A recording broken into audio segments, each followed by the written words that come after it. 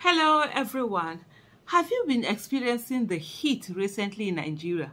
It's unbelievable. Abuja is something else. Maybe like, okay, let me not say Nigeria since I'm not all over Nigeria. But I can tell you Abuja has been crazy. You wake up in the morning, 4 a.m. and there's so much heat. Like sweat is dripping down your body. Fan is not even doing the work. ACs literally aren't even working.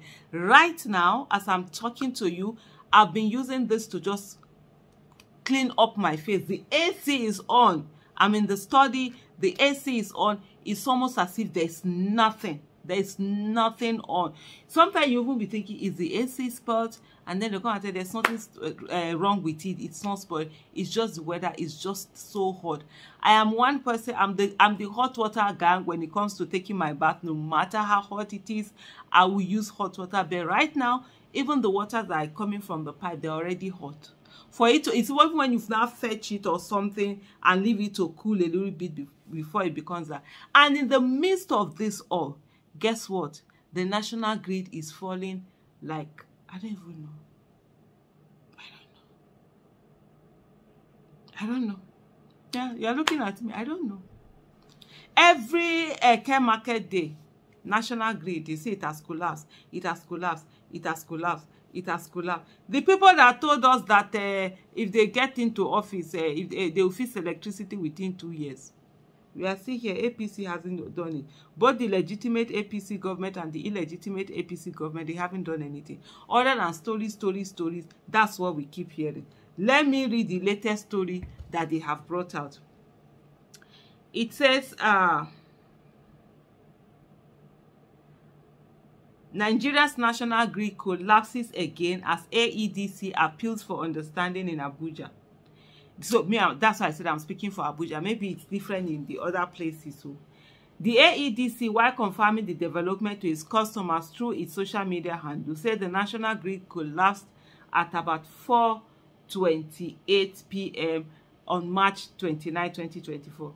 Nigerians have again been thrown into darkness as the Abuja Electricity Distribution Company, AEDC, on Thursday announced another national grid collapse. The AEDC, while confirming the development to its customers through its social media handle, said the national grid collapsed at about 4:28 p.m. Didn't they just... The Sahara reporters, I don't know why they always keep... Is it that they want the words to be... Let me just continue with this. The AC has picked up a little bit. I hope there's not... It's really hot here. It's unbelievable. In the notice, the power distribution company said, "Dear valued customers, please be informed that the current power outage is due to system failure from the national grid. The system collapsed at about 16:28 hours today, 28 March 2024.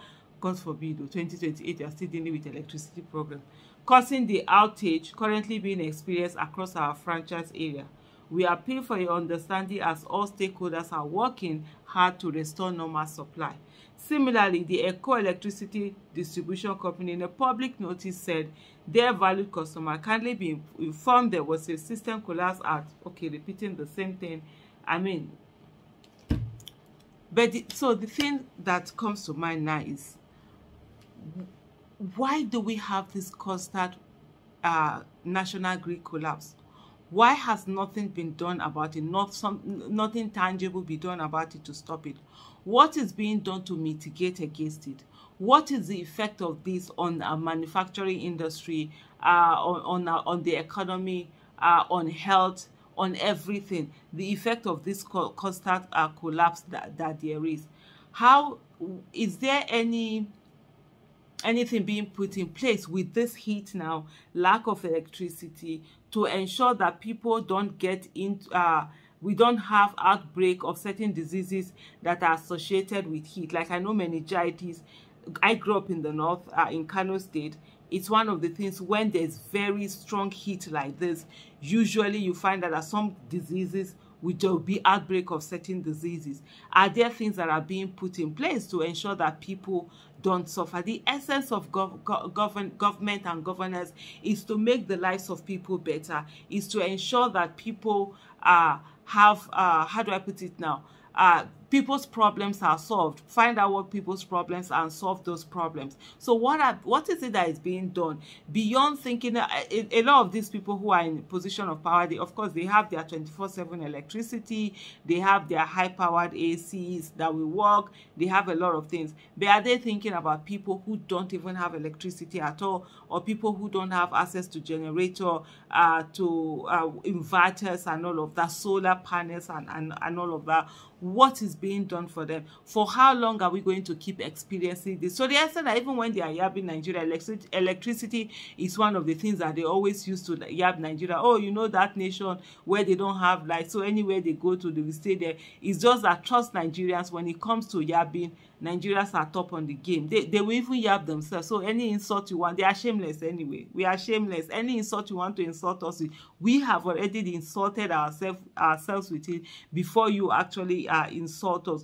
So, but on a more serious note is to say, what are the things that are being done to mitigate all of these problems? We have a lot of issues here in this country. Imagine we're talking about growing our economy. We are talking about the manufacturing industry. How are they going to work without electricity? How are people going to compete where you have places where they have 24/7 electricity and people are not having to buy diesels, having to buy generators, set up power plants and all of that? They produce things and then you bring them here. How do you think you're going to compete with them in a way that is competitive? How is that even going to be possible? So these are some of the problems that we have, and it's really so, you know, so funny and so pathetic that TINUBU, I mean, you will think that he will rig his way into office for him to fix some of these basic things, so that people will be able to say, at least he's doing something, or at least this, or at least that. But of course, there hasn't been anything other than just, you know, the sort of like nothing being done that it's going on. And it's really crazy, you know, the way these things sort of like go on. Why? You're interrupting my thoughts now. It's my husband that just entered. He just carry himself. I just gonna, you'll not be staring. And then when I'm talking, I can't talk again because I'm looking at him that is looking at me.